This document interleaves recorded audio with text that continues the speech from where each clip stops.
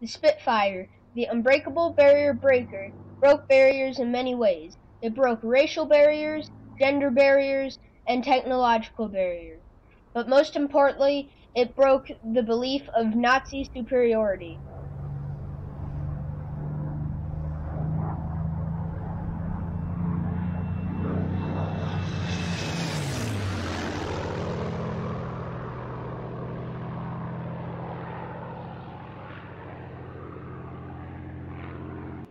In 1931, the Supermarine Aviation Works won the Schneider Trophy for the third straight time. The Supermarine S-6B set the world speed record 17 days later at a speed of 407.5 miles per hour. This plane was the best work, up until that time, of designer R.J. Mitchell, and earned him a CBE, Commander of the Most Excellent Order of the British Empire. He had always dreamed of making planes, and now he set his sights on designing and building a plane for the Royal Air Force.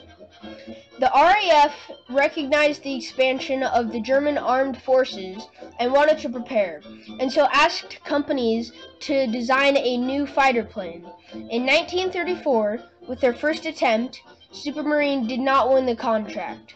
The RAF awarded the contract to the company that built the faster plane. The Gloucester Gladiator, with a top speed of 257 miles per hour, beat Mitchell's Supermarine Type 224 with a top speed of 228 miles per hour, and sent him back to the drawing board to begin work on a completely new type of fighter. The Spitfire was the first British fighter plane that was designed and built with metal and not wood and fabric. Mitchell also used a new elliptical wing design. He had used it before in a different project with good results, and so he used it now in his new design. There are 4 different types of wings: A-wing, B-wing, C-wing, and D-wing. The A-wing was fitted with 8 7.7mm Browning machine guns. The B-wing had 2 20mm Hispano cannons and 4 7.7mm machine guns. The C-wing was the best design as it was a mix of A-wing and B-wing. It can be configured like the A-wing, the B-wing, or with 4 20mm cannons. It was also able to be speed produced. And finally, the D-wing. The D-wing was used for the recon Spitfires, and instead of wing armament, they had extra fuel space so that they could fly farther than the other models. Originally, the Spitfire was called K5054 or the Type 300. Later on, Supermarine named it the Spitfire because one of the owner's daughters was a Spitfire, and he named it after her. R.J. Mitchell said, "It's just the type of silly name they would give it." He had wanted to name it the Shrew. The Spitfire, with all of its technological improvements, broke many barriers in design, speed, and durability, but it also broke racial and ethnic barriers. Although it was a RAF fighter during World War II, not only British pilots flew the Spitfire. There were people from around the world who came to Britain and flew for the RAF.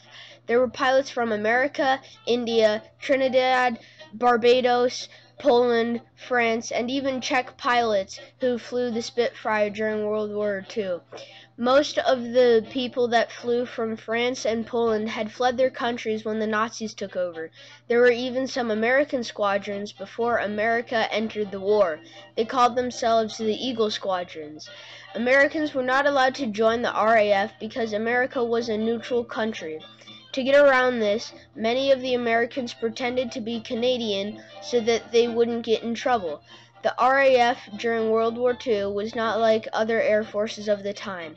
There were no segregation rules, so sometimes pilots from all different races and ethnic backgrounds would be in the same squadron, but there were also squadrons made up of only one nationality. Like the American Eagle Squadron, there was a Polish 303 Squadron, and there were many Czech and Indian squadrons. The Spitfire also broke gender barriers. Many women pilots flew the Spitfire. However, none of them ever got to fly the plane in battle.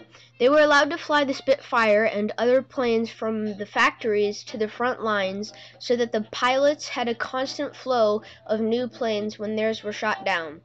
Pauline Gower was the first woman to join the Air Transport Auxiliary, and she initially recruited 8 other women. Later, there were over 150 women who flew for the ATA.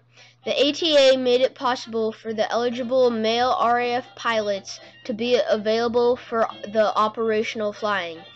Like the male RAF pilots, there were women pilots from all over the world. Women from Argentina, Chile, Poland, and even America flew for the ATA, and many of them flew Spitfires and Hurricanes.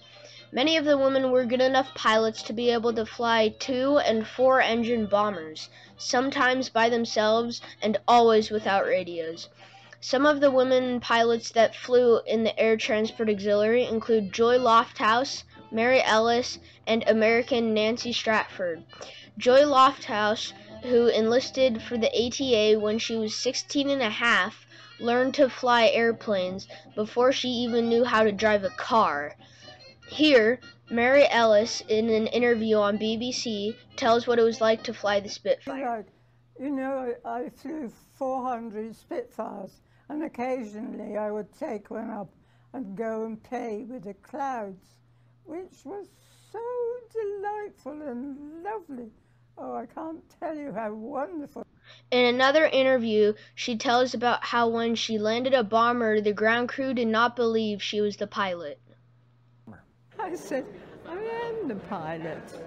And they didn't believe me. And they actually went in the airplane and searched it to find a pilot. And they came back and said, there's nobody there, you must be. During my research, I found an American ATA pilot, Nancy Stratford, who now lives in California, and we exchanged emails.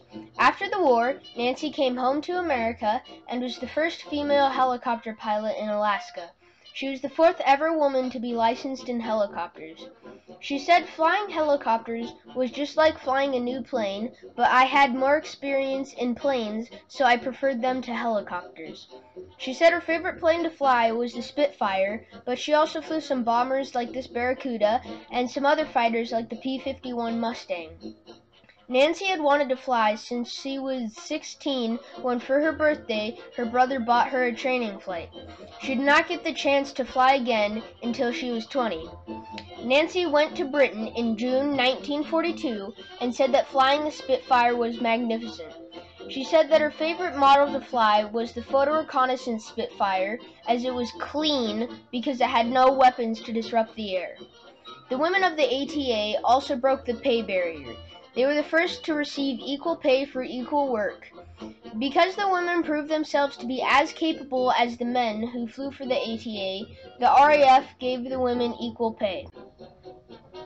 The Spitfire was one of the fastest planes of its time and was one of the best fighter planes in general.